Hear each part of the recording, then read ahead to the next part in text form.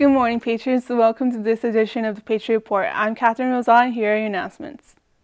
Attention Collegiate Academy seniors. Eastville's graduation ceremony will be at the Curtis Cowell Center May 4th at 4:30 p.m. Attention students. The last day to eat lunch at the library will be this Friday, March 29th.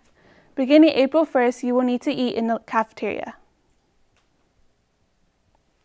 There will be a K-pop club meeting tomorrow at 2:45 to 5 p.m. in room 2120. Congratulations to these senior art show winners. There will be a Right Siders Art Club meeting today from 2:50 to 4 p.m. Right Club meetings are every Tuesday after school in room 1136 from 2:45 to 3:45 p.m. The Garland Act Stow competition will be on Saturday, April 27th.